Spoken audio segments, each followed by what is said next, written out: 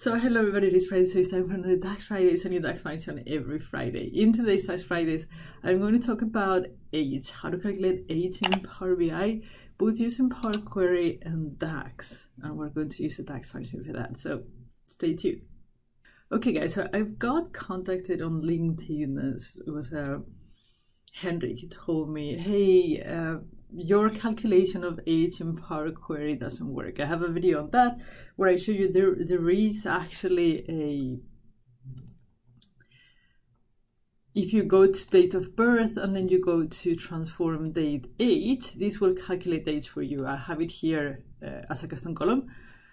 So it is basically today. I created a column so you can see what date is today and then the date of birth, and then you can just subtract, convert it into dates and divide it by 365. That's what I showed in the video. And here's the thing, he was right. This won't work everywhere. I'm surprised that they have that calculation as age when it doesn't work. Anyhow, here's the issue. Here you have somebody that is born in October 67, and you see that he's 52 years old, which is true. But here you have another person that is born on July 67, and here it says he's 53 years. So what is the problem? The problem is basically that not all years are 365. Some years are 366, like this year. So this calculation won't give the correct answer. So he was telling me, Ruth, look into year frac. That will help you. So we're going to do just that. We're going to look at year frac, and this calculates the difference between two dates, but it does it on a different baseline. So it's like date diff, but for a calendar. And you have the start date and the end date, the same as date diff, but you have here a third parameter, which you can have put a 0, 1, 2, 3, 4, and 0 is when you assume that all months are 30 days and all years are 360 days. And this is for financial calculations, so you even out everything. This would be an actual calendar, so how many years you have and how many months and days you have for real. And then here again, this is for different calendars in different regions. So to calculate the year, you would have to use 1. Right, because that will give you a normal calendar. So kind of, let me show you. If we go to Power BI and we just close and apply, we're going to do the same calculation. This is the age in Power Query using 365, right? So if we go to new column and we put DAX 365, and I put year frac, and then I put the start date is date of birth, and the end date is today.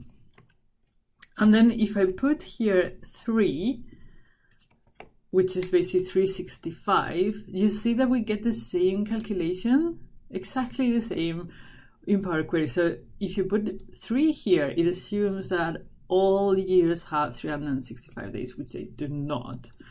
Now, let me do a new one. If I put DAX actual, and then we do the same thing, we put year frac, and then we put date of birth, and then we put total today, sorry, not the total. And then I put 1, if you remember 1 was the one that was the actual, the true calendar. This is what you get. You get for this person that wasn't born in October 67, he is 52.7 years old, but weirdly enough, for the person that was in July 67, it is 52.98, which, well, doesn't make a lot of sense, right? So it doesn't really calculate it correctly either in my eyes, because somebody that was born in July should be younger than somebody that was born in October. But because you're probably going to round this down, you're going to get 52 years, which is the correct answer. Will it be a date that it doesn't work? Maybe. Just let me know if you have found it. But this doesn't seem to do the exact trick. Maybe to get it exact, you have to create a calendar and count the days, basically. Now, can we have DAX actual in Power Query? Yes, we can. I'm going to show you. Because some years have 366, but it says every 4th year. Let me do a new calculate. We're going to add a new column, custom column, and we're going to call it Power Query Actual. We're going to put 365.25, which means that we're basically that extra day, we are dividing it with the years that you have 365. So bear with me. So if we do it like that, and then I just close and apply, we can compare it to the DAX actual. And you see that you get almost the same result. Okay, so maybe that's what GeoFrac is actually doing. I mean, it's index sugar for something.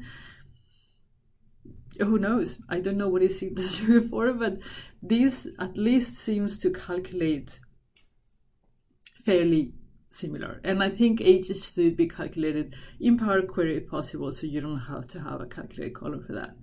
Although you could have a measure, obviously, but if you need to see the years or you want to put them in buckets and things like that, do it in Power Query. Anyhow, so have you used your FRAC 1, base 1? Let me know if you have any issues. Have you found any other way to calculate ages? Let us know.